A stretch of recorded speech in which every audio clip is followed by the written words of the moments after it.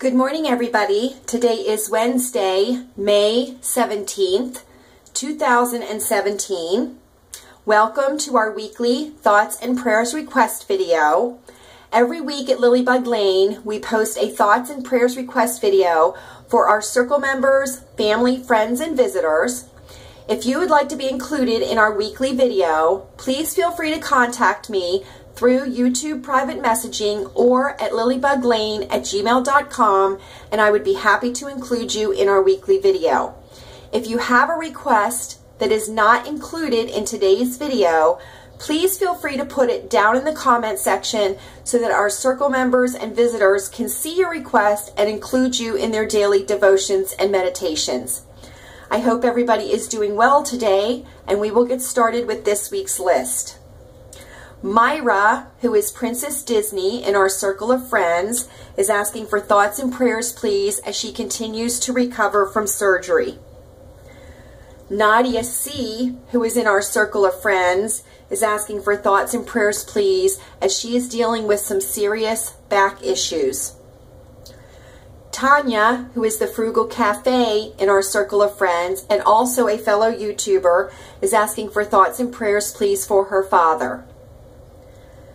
Shay, who is Hobby Doc Bay in our circle of friends and also a fellow YouTuber, is asking for thoughts and prayers, please, for her husband Albert as he recovers from a recent eye surgery. Kelly P-B in our circle of friends and also a fellow YouTuber is asking for thoughts and prayers, please, for her family, for her son-in-law John, who is battling cancer, also for her brother-in-law Billy, for the recent passing of his wife.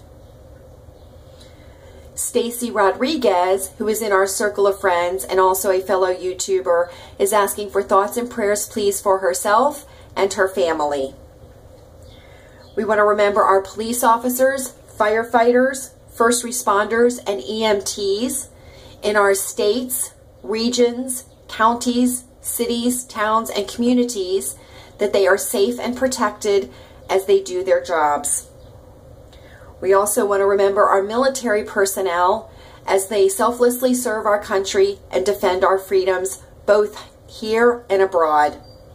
We especially want to remember Marshall, who is Lisa's son, in our thoughts and prayers as he is currently deployed to Kuwait.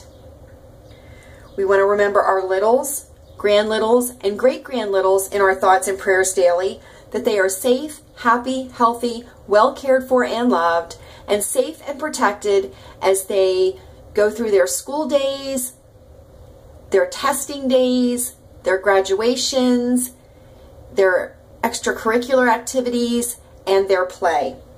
We especially want to remember Joshua, who is Beth Graves' grandson. We want to remember Brock, who is Molly's son, who will be graduating. And we want to remember Christopher, who is Jane's new grandson. We want to remember our animal friends also, that they are safe, happy, healthy, well cared for, and loved also. And as always, we want to remember our country daily in our thoughts and prayers. So that is it for this week's video, everybody. Again, if you would like to be included in our weekly video, please feel free to contact me.